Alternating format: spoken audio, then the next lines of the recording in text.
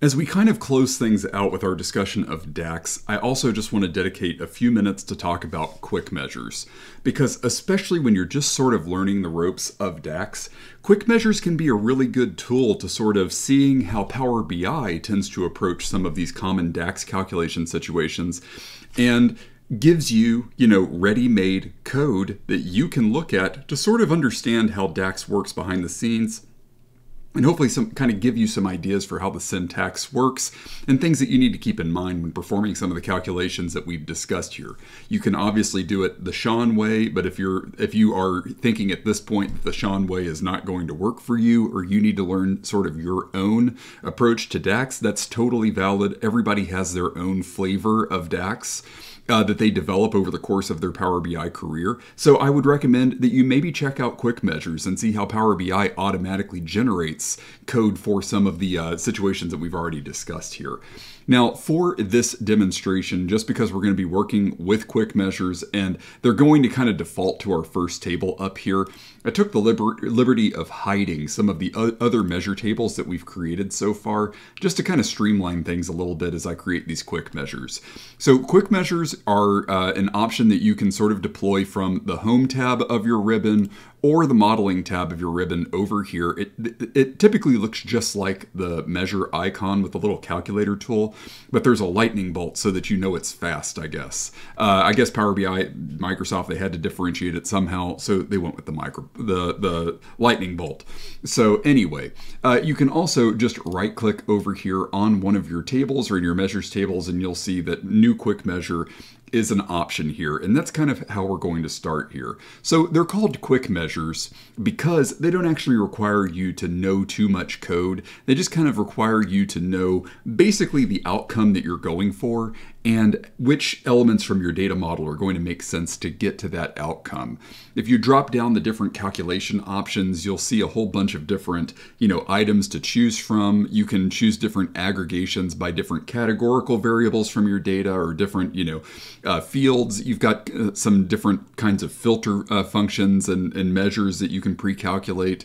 Obviously, there's several time intelligence formulas that are built in that, I kind of told you or led you to believe would be, because time intelligence is such a useful, common, purpose for utilizing DAX functions. And then there's also, different ways for sort of calculating totals and different mathematical operations, and even some text situations where you need to concatenate lists of different values together. So we're going to start by just creating first a category level average. So let's go ahead and calculate an average per category. We're going to utilize our revenue measure that we've already created here. That's going to serve as our base value. And the next thing that we want to do is we want to find a categorical dimension from our data. And I'm just going to use product category. And what it's going to do is it's going to calculate average revenue over the items in that product category. So let's go ahead and test it out. After a second, you'll see the measure appear over here in our options with a name that Power BI automatically generated. Revenue average per product category. And you can see that it's using average X, which is one of the X functions that we've talked about. You can see it's using values. It's applying, some slightly different logic to, sort of the tutorial or demonstration that I gave you, but not too dissimilar. As I said, Power BI's quick measures are not necessarily going to align one-to-one with how I approach some of these problems. There are all kinds of different ways to get the same outcome with DAX. The way that I'm used to doing them works for me. The way that Power BI compiles these quick measures often works, for different situations depending on how your data model is structured. In this situation, hopefully, this quick measure will work just fine for us. I'm going to go ahead and grab product category since that's what I was calculating my average revenue for. I'm going to go ahead and drop revenue in here as a comparison, and you can see kind of how everything adds up. I'm going to go ahead and kind of sort it top to bottom. You can see, toys is the top selling category by a pretty wide margin, about 5 million compared to 2.7 for the next one. And the average revenue calculation ends up coming out up to about 2.9 million, which I think makes sense given the values that I'm seeing here. Kind of makes sense that the average is higher than 4 of the different categories because we do have this outlier here with toys. So that appears to be working just fine.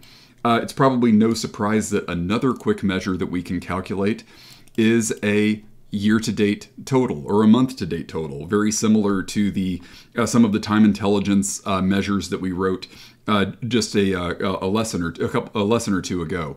So let's just go for a year-to-date total, and I'm going to use the same revenue measure there as my base calculation measure. And now, because this is a year-to-date total, Power BI is basically telling me that I need a date field over which to calculate this year-to-date total. So of course I'm going to go straight down here to my date table, and I'm going to go ahead and grab my date field, and I'm going to drop that in here. And I want to point out one thing, and that is the auto generation of this error message here. Time intelligence quick measures can only be grouped or filtered by the Power BI provided date hierarchy or a primary date column. So let's go ahead and peel back that layer here in just a minute. I'm going to go ahead and first drop my date hierarchy over here.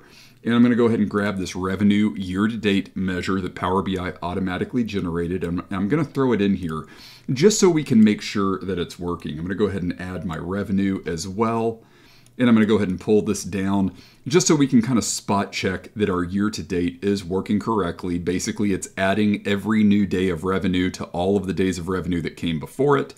The revenue year-to-date does seem to be working. Now, one thing that I want to talk about that could trip you up with this automated year-to-date revenue measure is sort of unpacking this error message here and the is filtered by date. Basically, this is saying if date is filtered, return this error where time intelligence quick measures can only be grouped or filtered by the Power BI provided date hierarchy or a primary date column.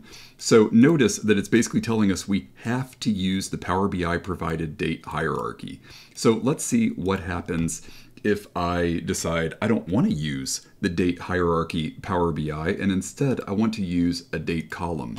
You'll notice that now it's throwing an error, and if I click on See Details, it's showing me that same error that's sort of hard-coded into the measure here.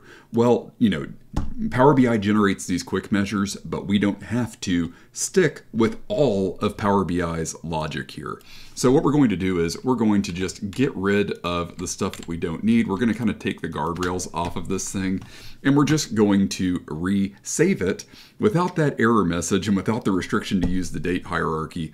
And we're just going to enable ourselves to use the date column in our date table. It's just kind of a shortcut that I utilize, even though, you know, honestly, there's not much of a shortcut that's needed for calculating total year to date because you already have a total YTD function that does all of the work for you. Just letting you know that if you are sort of trying to understand these things, or if you're feeling more comfortable with quick measures in the short term, you can always develop a quick measure and then sort of, you know, tweak it or adjust it to sort of fit your purposes. That is something that I do on occasion. Another really useful situation for a quick measure, as opposed to necessarily writing everything you're on your own, is when you need to calculate a rolling average. So let's go ahead and click on rolling average under calculations. And we're going to use revenue again as our base measure. And now it's asking us again for a date column. So we're going to go ahead and use our date column. And it wants to know, you know, what kind of period or interval we want to use. And in this situation, I'm just going to use days. And I'm going to calculate a rolling 10-day average for revenue. So it's just going to go, you know, kind of average the last 10 days back in time. And I don't need any periods after. You know, I'm good with just whatever the last date is, kind of looking 10 days backwards. So let's go ahead and evaluate that. And let's go ahead and drop our revenue rolling average measure into this table here. And once again, you can see that I'm getting, you know, an error here because of the same situation where these quick measures are constantly kind of wanting to look for, for just a date hierarchy from Power BI. So again, we're going to just kind of bypass that entirely. I'm going to get rid of all of that text and that restriction that's just, kind of there to make sure that we're using the right date column. I know that we are. And so I'm just going to go up here, and you can see that it's referencing the date hierarchy in this variable that Power BI is creating. And I'm just going to remove that. And don't get too hung up on the fact that there is a variable here. A variable is just a kind of measure that we're writing prior to, composing our formula down here. So we're just saving a measure up here called last date. And once you call variable, you can call this whatever you want to. If I just want to call that variable last date, no problem. And you can see that it's throwing an error because last date is already a reserved function for last date. So let's give it an underscore to get around that. And now you can see that this variable just contains last date from my date table. And of course I need to go down here and sort of fix the calls of that variable. So I've got, last date, and I'm using it twice down here. So it's just to kind of help me be a little bit more efficient. All I have to do is just specify last date once, and then I can kind of use it down here in the context of this calculation as many times as I want to. So we're going to go ahead and save that. We've now kind of taken the the kitty bumpers off of this DAX calculation, and now we've got a rolling 10-day average. And if we want to even change the name of this in the context of our table to rolling 10-day average, we can do that. And let's talk about the output up here for our rolling 10-day average, because you can see that it's really currently just showing me revenue. So let's go ahead and jump back over here and kind of look at what is happening. And sure enough, it looks like I missed an instance of my date hierarchy. Again, Power BI kind of configured this around the built-in date hierarchy, which I'm not trying to use. So let's go ahead and get rid of that .date and resave this, and you'll notice immediately the numbers kind of update over here. Now they look like they make a little bit more sense to me. So let's go ahead and remove revenue YTD so that we can compare revenue and the rolling 10-day average, because at first it still might look kind of funny to you. We've got revenue here, and for the first line, for the first day, revenue is equal to the rolling 10-day average. And that's only because there are no earlier days from January 1st, 2022. Of course, this is the first date in our sales data set. But when we go to January 2nd, now we're getting $20,413, which makes sense as the average of $19,750 and $21,076. Then there's a pretty sizable dip in revenue on January 3rd. It goes all the way from 21 to 19 to only under $12,000. And that causes our 10-day average to dip yet again. Then you can see we've got another low day and our average dips yet again. So now we're basically filling in this rolling 10-day period. So here we have 1 day.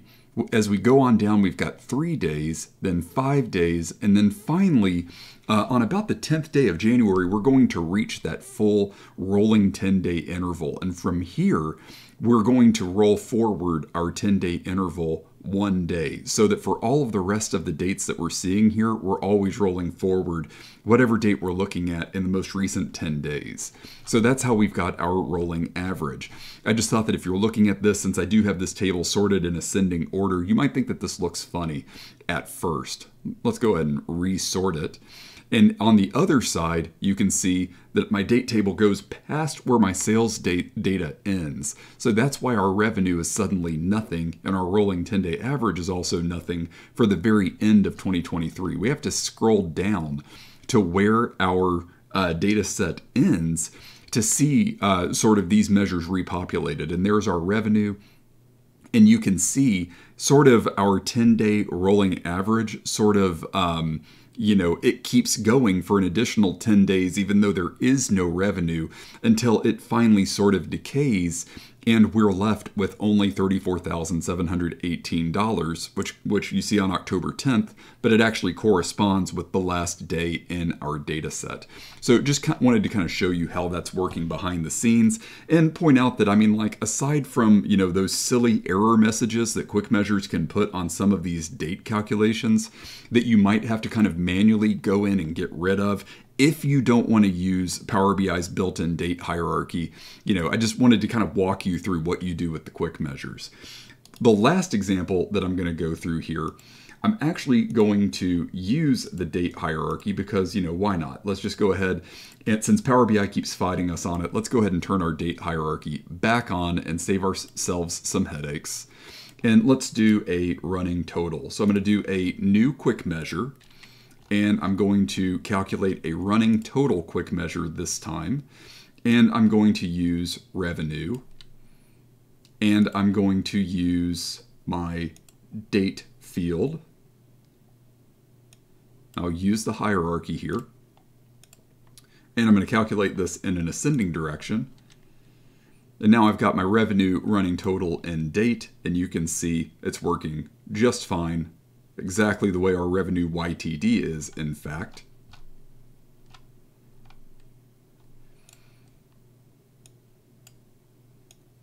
And now we're good. So there's just a few examples of quick measures. I'll be honest, I've been doing Power BI long enough and I've been writing enough DAX that I don't use quick measures a whole lot.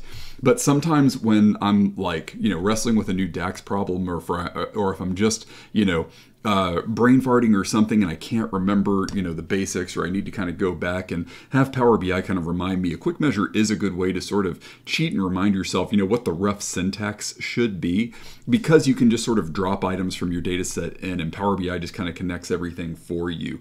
And if you're just learning Power BI, once again, I still highly recommend that you get acquainted with quick measures, because it kind of gives you a, you know, an intermediate to advanced DAX developer at your fingertips, you know, to sort of automatically generate the DAX for you so that you can kind of cheat and understand, you know, why things are working behind the scenes the way that they are. And then once you kind of understand what's really kind of happening outside of the front end, then that's really going to help you sort of understand the fundamentals of DAX in a way that is truly going to escalate or elevate your own DAX acumen moving forwards. You can kind of take the lessons learned from the quick measures to make yourself a better DAX developer until you no longer need to sort of rely on the crutch of quick measures. But at the very least, in this conversation about DAX, I just wanted you to know that quick measures are a thing and they're out there. Hopefully you find them useful, and that is the end of our very, very long,